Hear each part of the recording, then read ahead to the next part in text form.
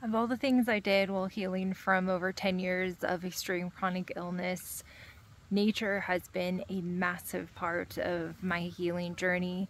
There have been about 10 significant things that really changed my life, and it was the combination of all of those things together that were healing for me that actually brought me to where I am today, to just going on a 6-mile hike, you know, up some hills and down some hills in the mud, and chatting with some wonderful ladies. And you know, I'll go over the top things. Like, I can't remember them all always as I'm listing them off just off the top of my head, but the things that I healed from was that I healed myself with was brain retraining, breath work, cold therapy, yoga and kundalini, mold remediation, NAET treatments, which is an acupuncture treatment for allergies and sensitivities, different types of energy work, and I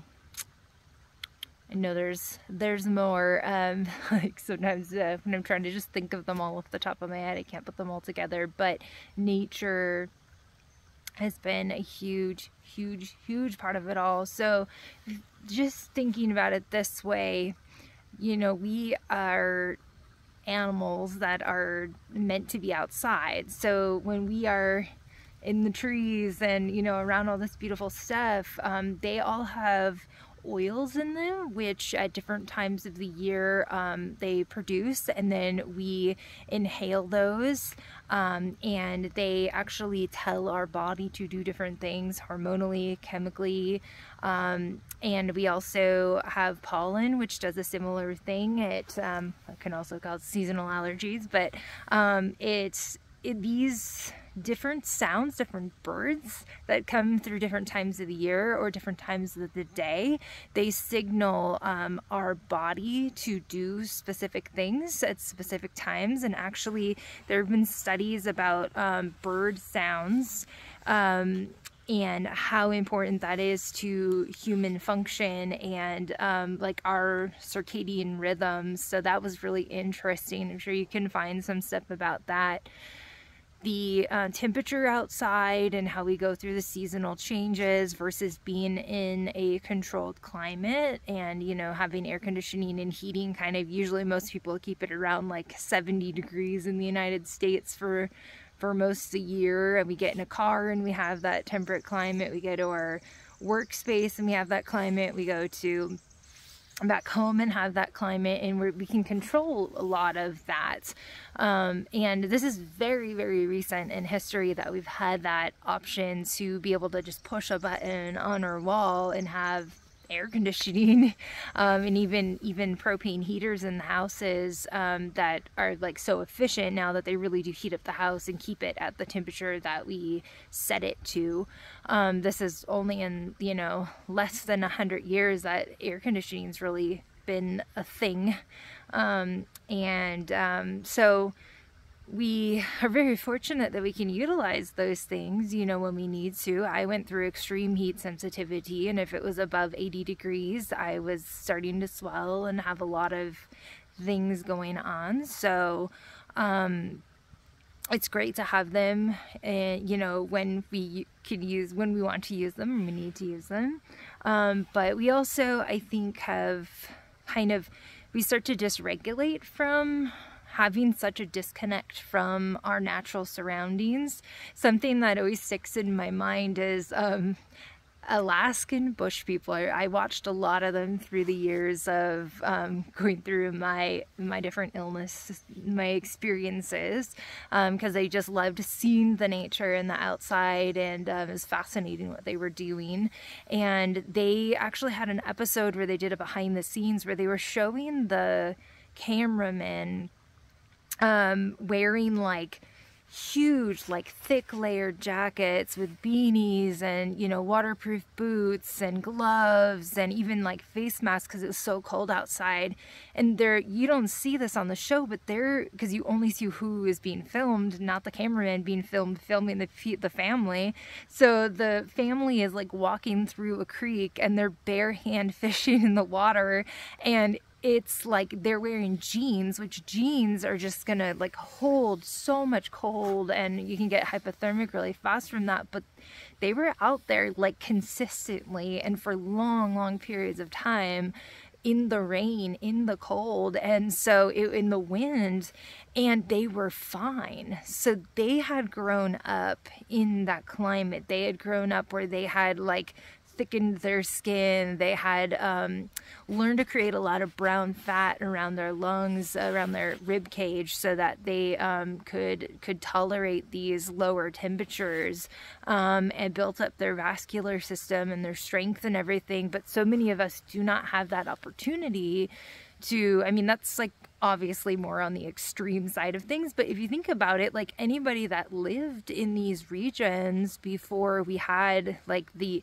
indoor housing that we have now with easy access to heat, a lot of people worked outside, or they had to walk and travel outside in order, or in horse and buggy or whatever it was, you know, to get to where they were going. And now we have this very sterile, enclosed environment where we can control everything, even to the point where people will, and especially with light sensitivity, I did this too, close their windows and shut out the light from inside, so the circadian rhythms like do not see the sun rising and the sun setting, so that it gets those different light tones at the morning and night to signal our body in the morning. When that blue light first comes up, it signals our body to start producing cortisol to wake us up, to get us moving. And then at night, that nice pink beautiful sunset actually triggers right here our melatonin.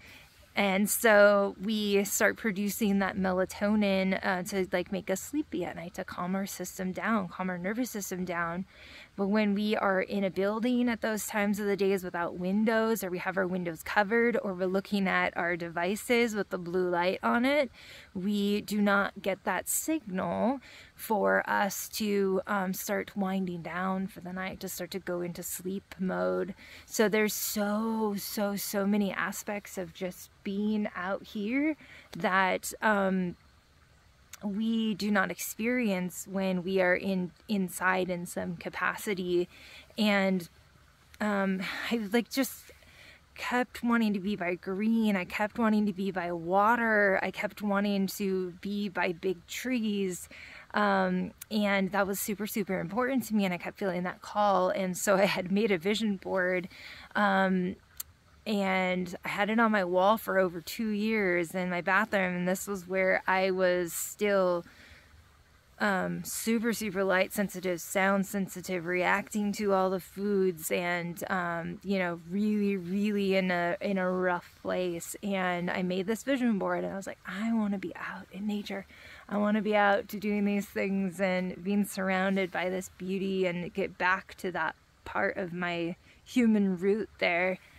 And so sure enough, I think it was 2.5 years after I made that, I ended up moving to Tahoe and becoming a whitewater raft guide. So things can happen rapidly. They can take a really long time. They can feel like they're taking forever to get to a certain point.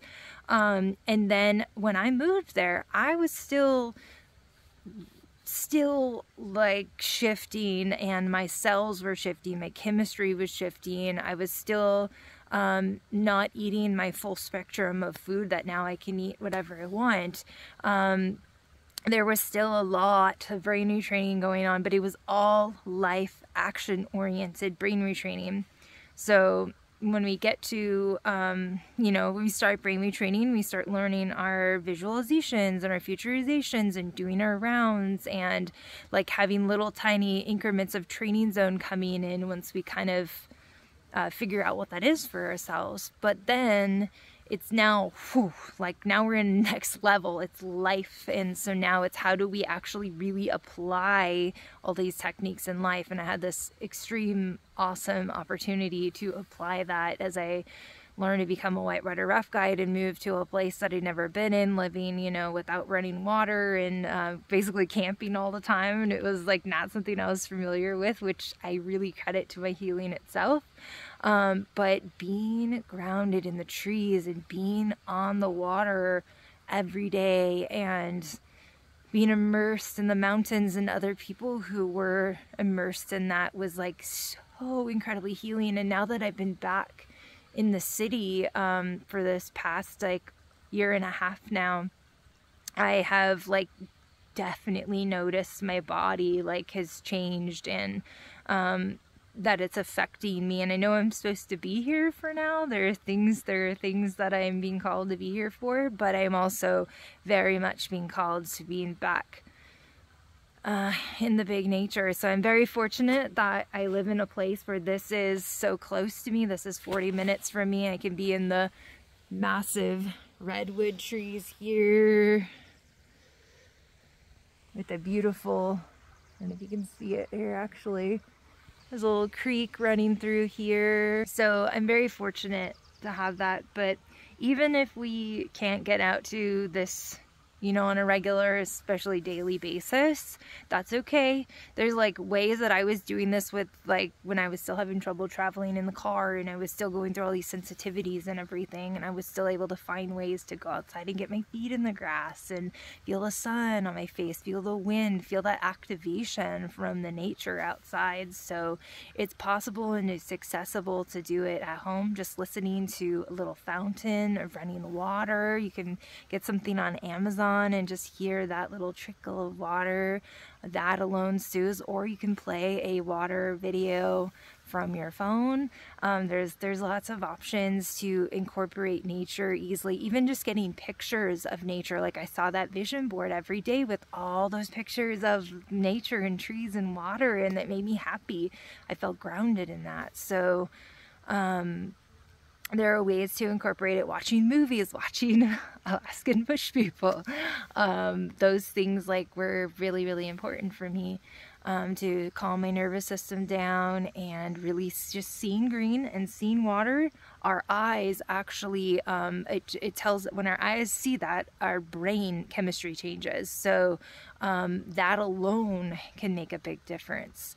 Yeah, so important to connect. Like this is, talk about natural healing, talk about holistic healing, like being outside in nature, whatever that means, however small that is to start with, sitting in a chair on the porch, in the park, whatever that is, can be massive. Or just opening up a window, getting that fresh air and maybe some sunlight in the room, which can feel super overstimulating if you're very sensory processing things going on, which I've experienced, that I understand.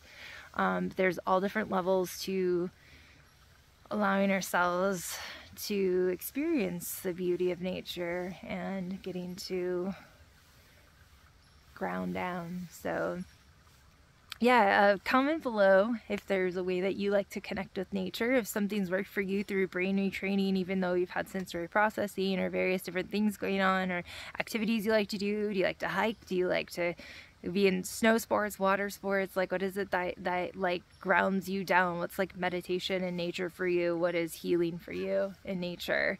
If you have more questions or would like to connect with me, please leave a comment down below. I'd love to hear from you, and also give this a thumbs up so we can get this video out to more people if you think it would be helpful for them. I really appreciate that. That really does help get this out to people. All right, well, I will see you in the next video.